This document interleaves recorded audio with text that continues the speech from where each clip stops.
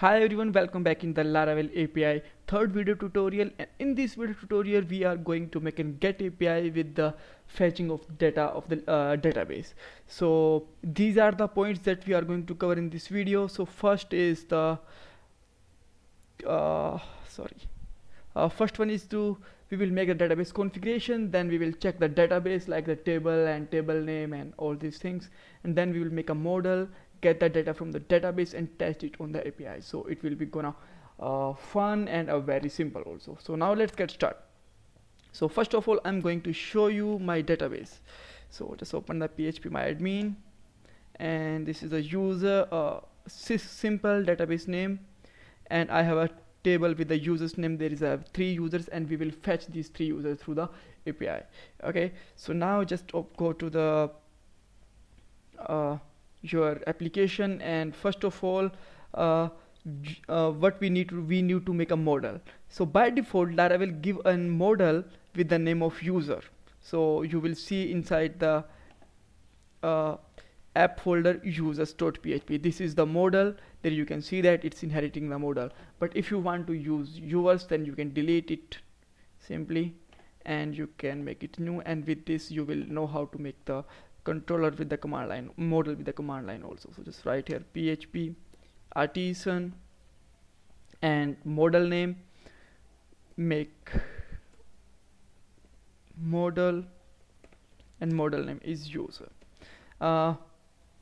Be careful with the thing that your model name should be singular of your table name. So there is a users table, so your model name should be users.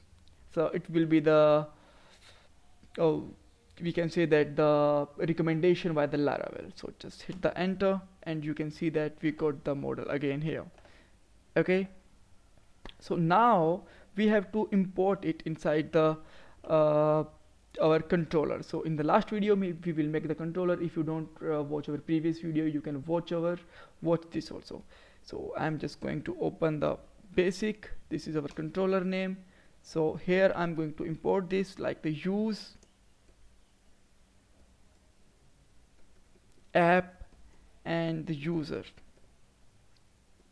Nice. So now what I'm going to do, yeah, one more thing that we actually forget, we have to use the we have to open the .env file to configure to set the configuration of database.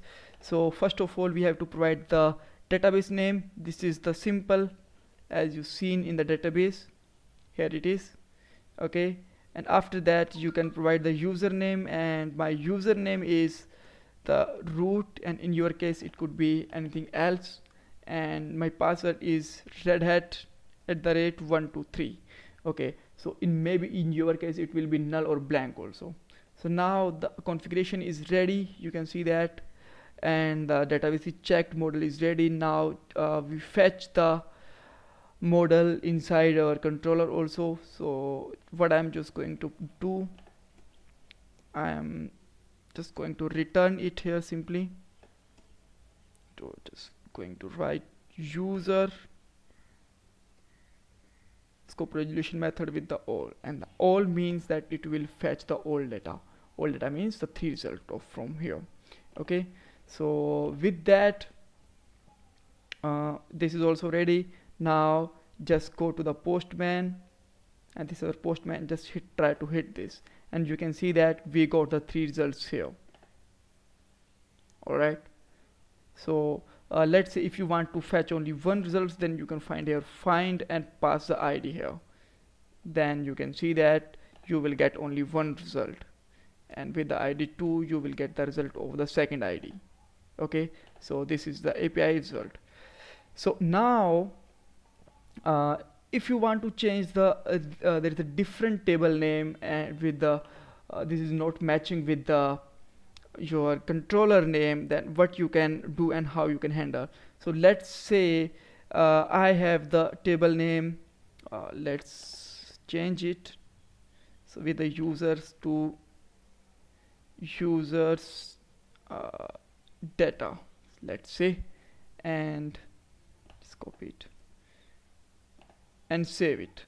Then if you will try to find this, then it will be it will tell that the table is not find.